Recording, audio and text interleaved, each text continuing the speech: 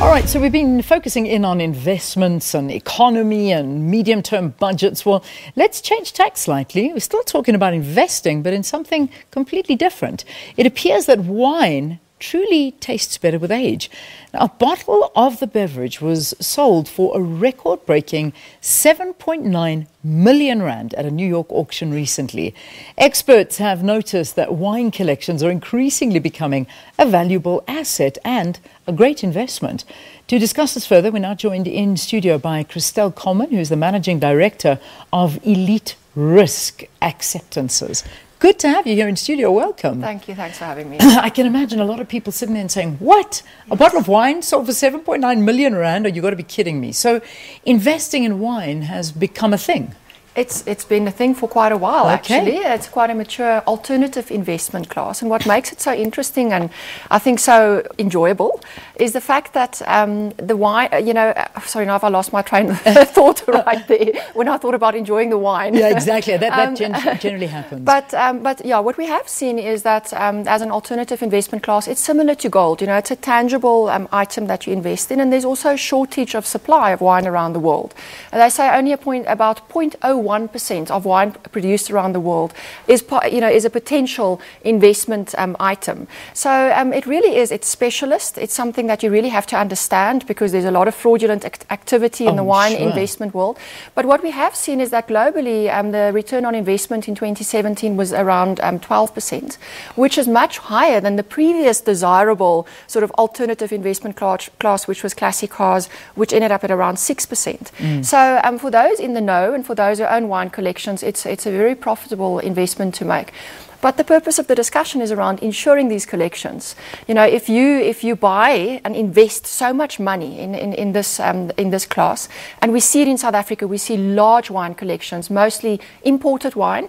You have to make sure that those items are correctly insured. Okay. Otherwise, if there's a fire, I mean, we've seen the fires around South Africa going at the moment. We saw Neisner, a year ago. So if there's a fire, if you lose that collection, if there's a robbery, a break-in into your home, or accidental damage, you have to make sure that you've got your insurance place. Well, I mean, it is important, but I mean, to insure all of these valuable items and things that you have got such an incredible value. Now, I mean, I'm just fascinated by the whole issue of wine, and I'd always believed that wine actually does sort of eventually spoil. But if you're investing in a wine, I mean, how long can you keep wines for? Well, that's the sort of one of the very important aspects of investing in wine is the way this wine is stored. You know, if you buy the wine from the place of purchase, how it's being brought back to South Africa and how you store the wine will eventually impact on your ability to resell it. If you go to these online wine trading platforms or specialists who trade in wine, one of the first things that they will want to understand is, has the wine been stored in a climate-controlled environment, and have you been able to preserve the wine correctly? Because that's all it's about. So wine is another thing about wine compared to specifically gold, is that wine can appreciate in value if you store it correctly. You know, if they've been able to taste this wine around the world, and if there's a demand for the specific wine, the wine can actually appreciate in value. And again, that's something when it comes back to insurance, is you have to make sure that you have a policy where you can replace the bottle of wine at the appreciated value. Amazing. It's not just normal insurance. There's a specific element. So this is specific. I mean, the insurance that people take out with you, I mean, is very specific, and it goes for.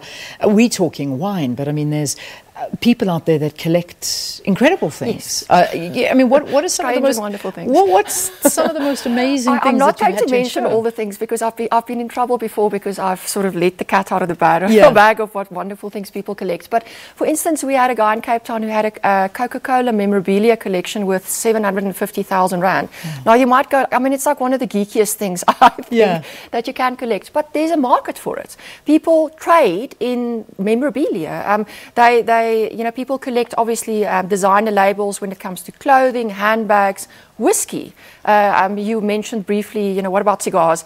The problem with cigars is if it goes up in fire, can you claim for it? Can you? That's my question. Well, if it goes up in a home fire or not if in a nice smoking fire. And the same with wine. If we don't insure against mysterious disappearances. If it goes down, if you drink your wine, you can't claim for it. Yeah. But really, and when you do collect items, it's very important that you are insured in the right way, and that you are able to replace that item or that collection. I mean, over the years, obviously collections have changed and things that people enjoy collecting. I mean, I had mentioned stamps to you, and I'd always remembered stamps being a very big thing and increasing in value. Obviously, art is something that people have collected for centuries and will continue to do so for centuries to come. But these things change all the time. I mean, stamps is falling away. Well, I think it was very popular for us as kids to collect stamps, and obviously you still find stamp collections and coin collections, and those are insured on a very specific basis. Yeah.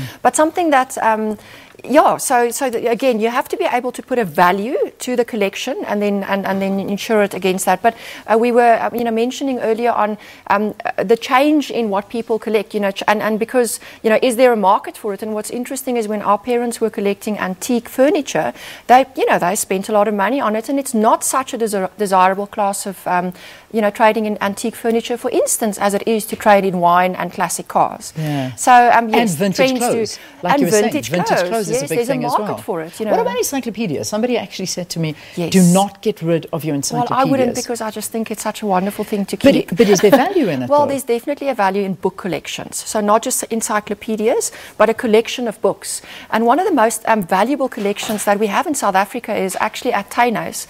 Cecil John Rhodes, he didn't he couldn't, well, not Italian, what's the classic language? And it's just gone out of my head. Latin. Yeah.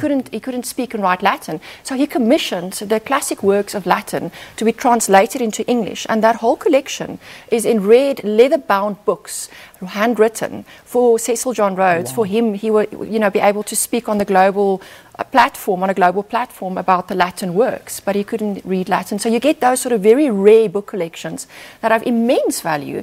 And again, you have to make sure that you've got the right insurance cover for about it. That's so interesting. So we talk about wine, which has got immense value. I mean, when we talk about a previous record that was sitting at 3 million rand, well, a bottle now sold in New York for 7.9 million rand. So figure it out. You may be holding an amazing bottle of wine, and you better insure it, because once it's gone, it's gone. Thanks so much for talking to us. It's a pleasure. Really interesting. Managing Director of Elite Risk Acceptances, specializing in very elite things to insure so that you can keep their value. Christelle Colman, our guest here on Morning Light. Let's take a break. We'll have Shap Shap after this. Stay tuned.